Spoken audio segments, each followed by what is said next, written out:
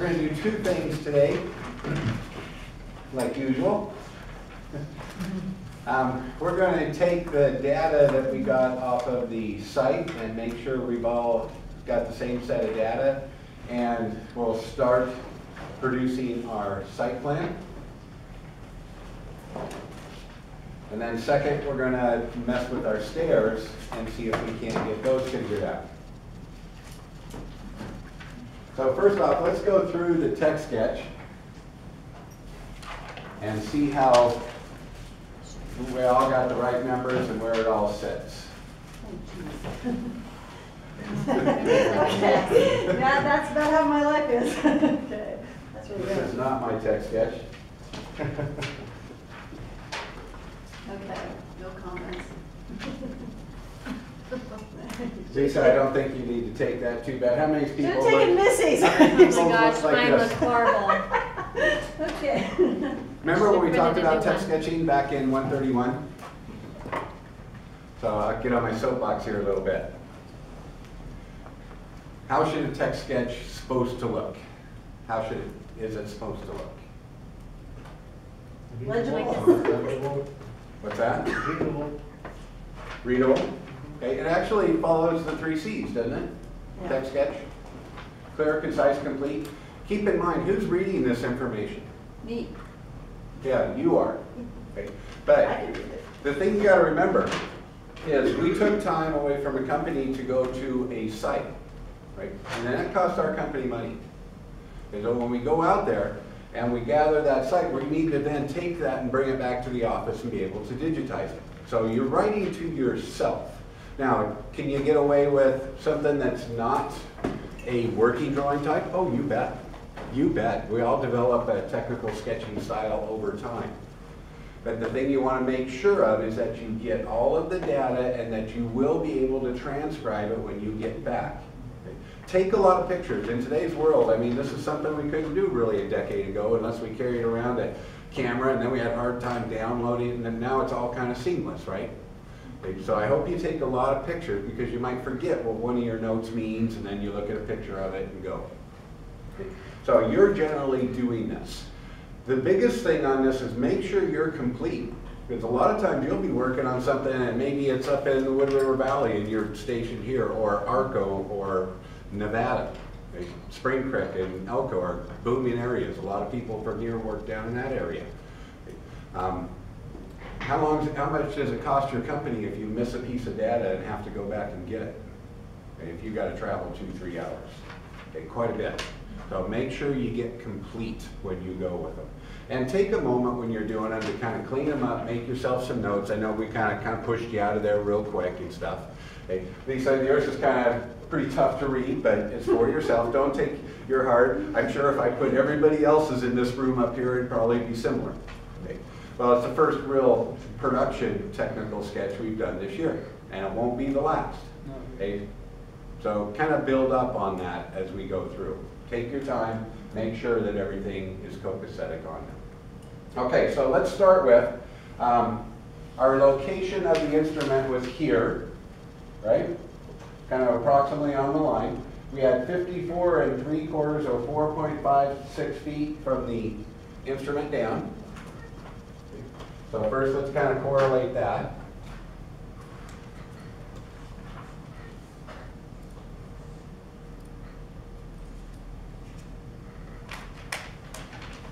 There's my tripod. Here's the ground. So we know from here, we are 4.56 feet. Is that correct? Does everybody have that data? Okay. So we need that. Now, when we take this math and we do it, so we're 4.56 feet. Remember, this thing shoots level, right? So I could use maybe a center line to show this. And now I'm going to come out and hit my Philadelphia rod. And let's see, we've got this corner. Let's kind of write down all of our information. What was this corner? 1.67. Can you say out loud? 1.67. Okay, there it is right there. 1.67. Okay. Then we took a shot on this corner. Looks like it is Who's got this one? The very first one, me and Declan did. 1.965? 1.9, I'll round that to 7. Is that it? Oh, yeah, 1.965. Yeah. 965. Mhm. Okay, and then it looks like I see a 1.95, is that this corner? That is 2.88. Mhm. And 2.88 here. Mhm. Okay. And I think, Sean, you were running the rod when we came down into here, it looks like we're at 6.62. Yep. 9.5. And this is approximately 100 feet. 9.50. 10.83 on the bottom corner. Yep. 10.23. 10.29.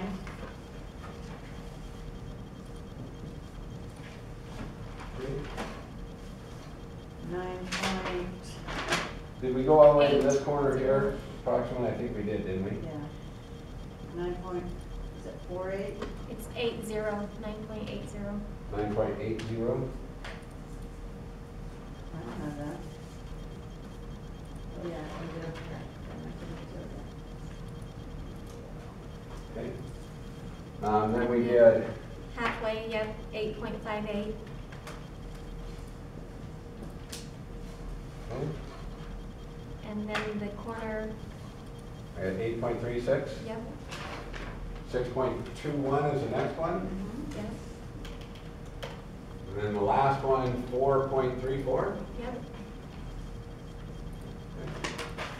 Is that all of our elevation shots?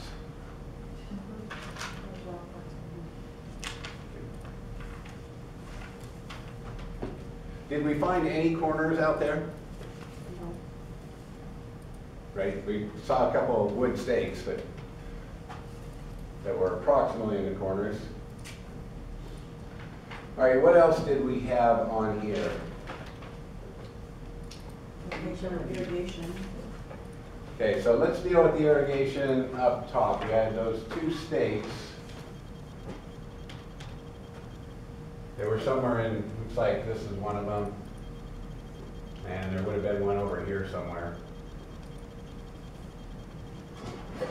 I'm not sure. Do you guys got your info on those? For, It's here and here, can't you see? for what? Oh, the 2 slash marks. Oh, the irrigation? Okay. Come on. Thank you for clarifying that. Okay, so that's an I for irrigation, isn't it? An I, okay. Okay, whatever, that little box around them. And those were approximately 10 feet to the center each. From the property line, right? Mhm. Okay, so we came this way 10 feet, which makes sense, it probably did Yep. the same. Then did we go 66 feet off the property to them? No, that seems too far. Might have been. It was, if I remember right, it was, We had, no, it's the instrument right here. we I had had an 3 feet to 18. the box. I have 18 feet. That sounds 18 better. feet, that's where I have 18. Okay, so then we're down 18 feet.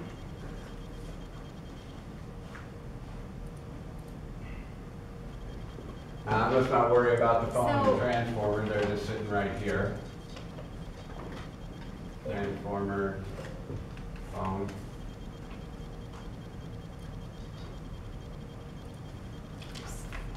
We can just show those in that corner. Mhm.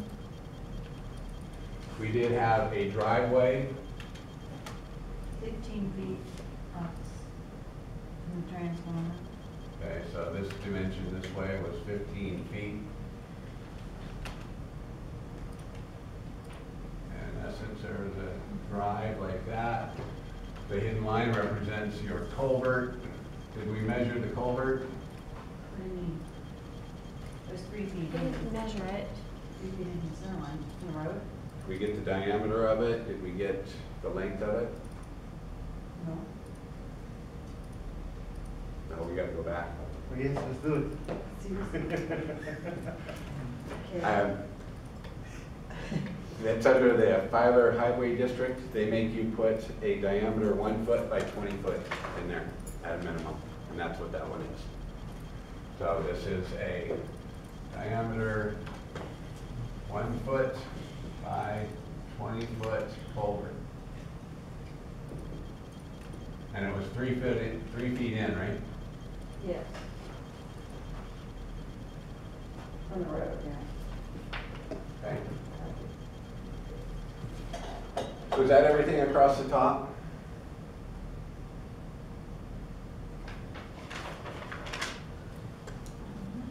There was a culvert on the other side as well. I don't remember one. Was there 2 of them? No, there was just one. Just one. I just saw one. No, I think there might have been one in the other lot, but not in ours. If lot 9 sat here, I think it had a driveway and culvert on it. This is just what the highway district makes you do. Almost everybody ends up burying the things and they don't do anything, but Yeah, very nice. it's there in case they need to establish that culvert at a later date. Okay, across the bottom, we had some irrigation boxes, didn't we? And where were those at?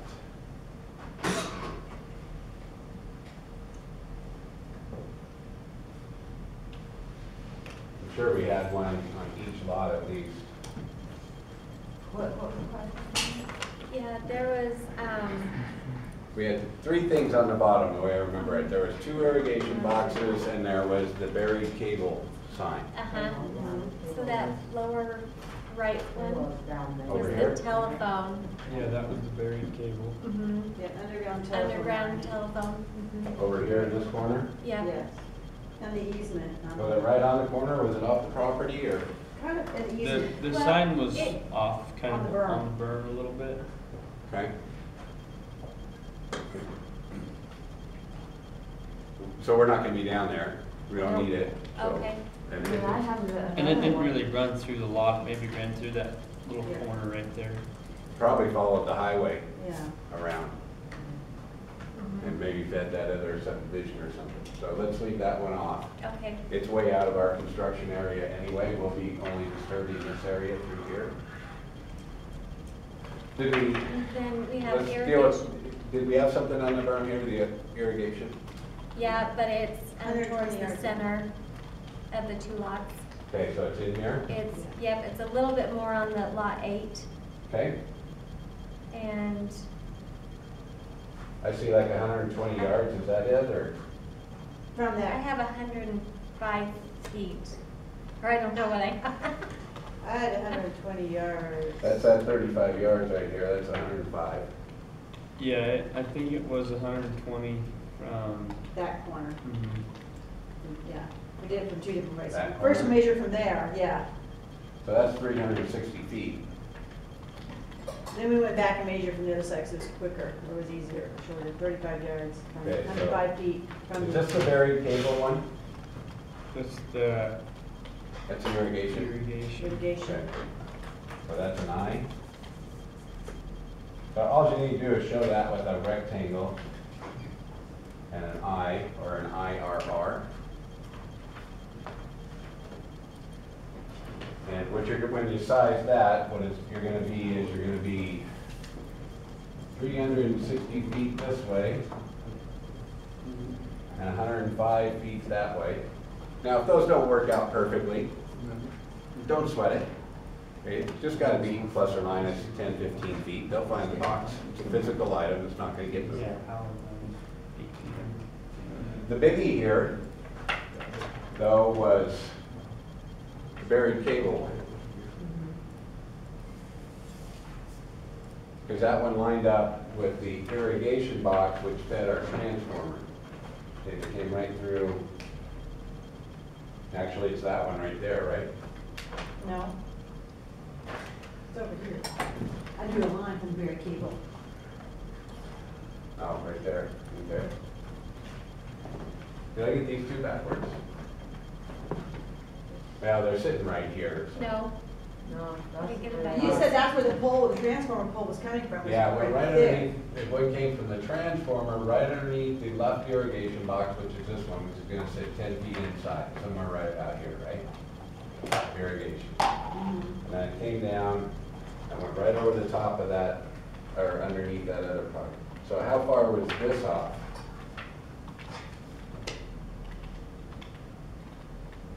And what is that down in the corner? It's a pedestal that was buried cable pedestal, and it was sitting in the berm right over here that lined up with this transformer on the pole over here. Yeah, I have that box on here. I think that was the 35 steps away from the left side of the lot. Okay. Is there a way we can confirm that? Did anybody write down the number there, or get it kind of delineated? Can we find that off Google Earth?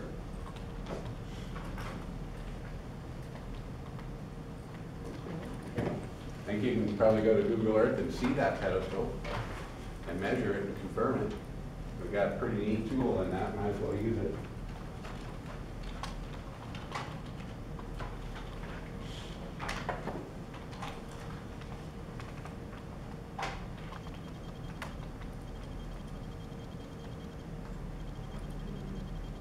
Catch Carmen San Diego.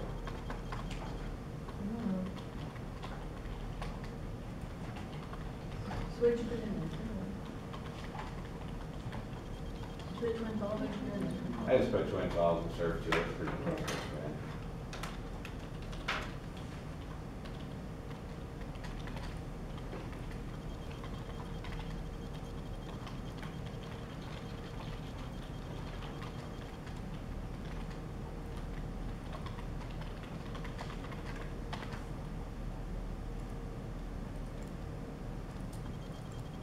Wait, how'd you first adjust?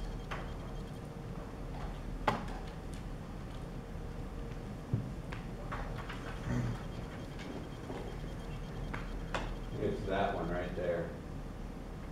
The little white dot. Now, doesn't really line up with the pole though. Look this way, yeah, there's the pole. Did you put Rock Creek in there? Now I put Twin Falls. How'd you get so close? You just know the area. Yeah, I live here. I can't see how the heck did you find it? Okay. I know you didn't. Where did the dot go?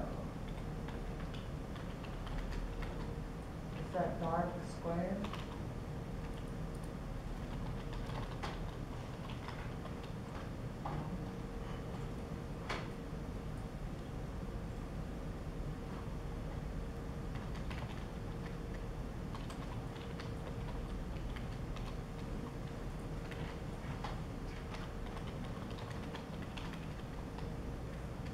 Everything goes right, like that.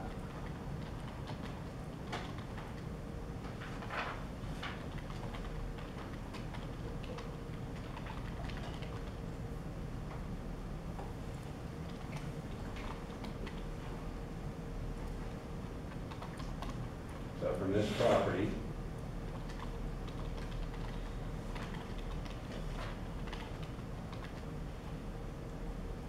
to mine, we're gonna do feet.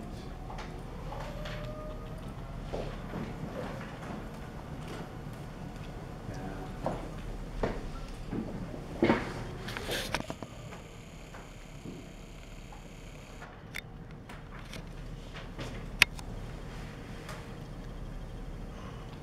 I've got 90 feet in.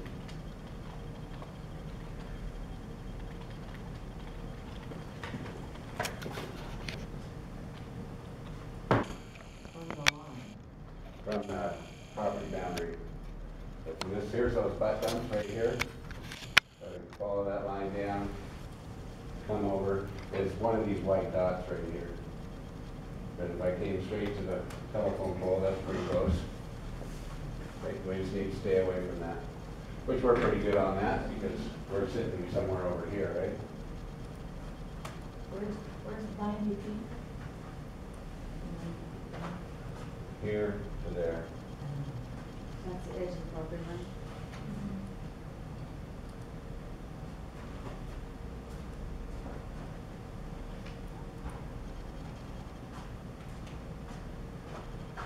Okay, so on that berm, we have a buried cable and that distance is 90 feet. And actually, I've drawn it wrong. I'm pretty sure that property goes right about the middle of that top of the berm, right on the top.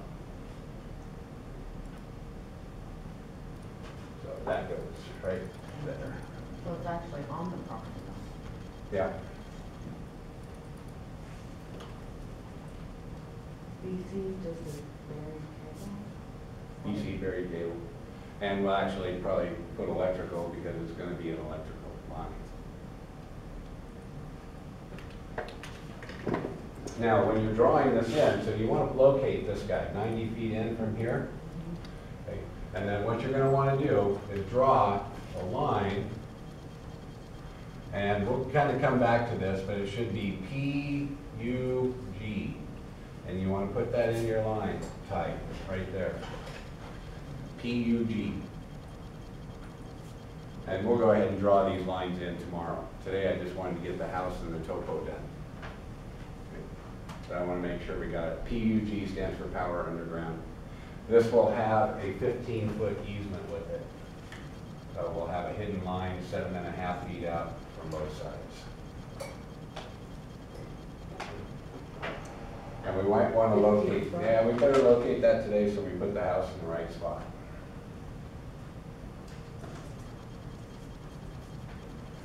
Okay, was that everything? 15 feet total or 15 feet Total. each way? Total, 7.5 feet Seven. on each side. Okay, do we got anything else that I have not listed on here?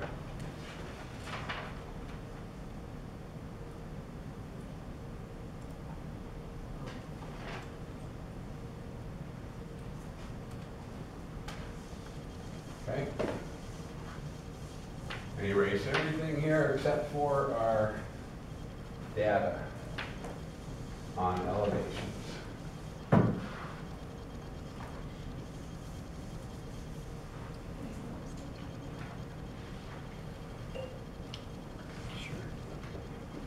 is our tripod, and it was 4.56 feet.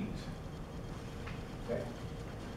All right, now what we've got to do is we've got to make a decision. Oh, go You ahead. need to know that the tripod was 111 feet in from, Yes, we do. So this is 111 feet, and it's right on the property line, that dimension.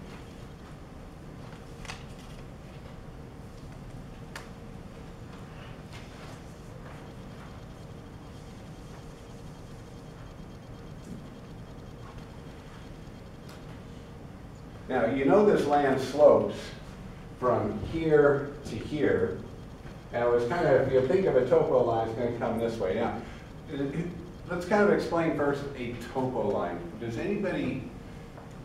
anybody explain what a topographical line is, or what we call a topo line? Cheryl?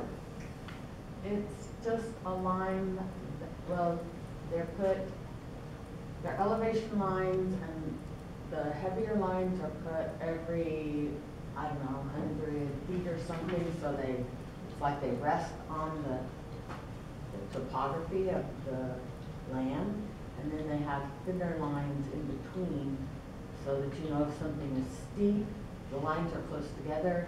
If it's not steep, the lines are very far apart. Okay, that's a fairly good explanation. In essence, what we've got here is we've got two types of maps that we're trying to build with the site plan. And again, I'm kind of not even sure I'm really going to grade this as part of your drawing set, because we're going to hit this very hot and heavy in the civil section, which follows this. But I do want it to get somewhat right. Okay. And in essence, a topographical line is a line representing the Z dimension that is placed in a geographic map. Now, when we say a geographic map, that's what this is. That's what a site plan is, right? We are locating this piece of property from a top view. Okay, so we're showing the geography, right? The location of objects. Now, when we look at that, that gives me my XY dimension. It doesn't give me the Z dimension. So we put the Z dimension on with lines representing elevation, typically the height above sea level. On this one, we're making our own grid.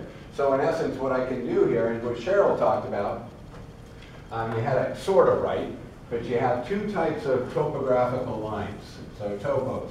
You have a major contour. That's one that we talk about as a major. It is labeled with the elevation. This thing, the line weight on it is 0.012 inches, and we'll talk more about that later. For now, I want you to use 0.012 inches. Okay. Now, this is 1 out of 5 lines. The other 4 lines we call minor contours. Your line weight is always equal to half of your major.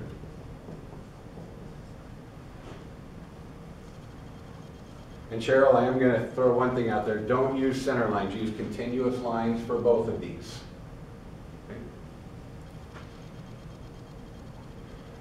So we use our line weight half of the major. Now, your contour interval is the elevation change from one line to the next. In this map, we're going to be at a 1 foot contour interval because we don't have that much elevation change. So what Cheryl mentioned was if they're close together, it's steep land. If they're further apart, it's flat land. And let me just draw you a quick example. If I have a 1 foot contour interval, now if I then draw my map and I put my contour lines like this, and they generally always kind of parrot the one around them, or I put them like this, okay?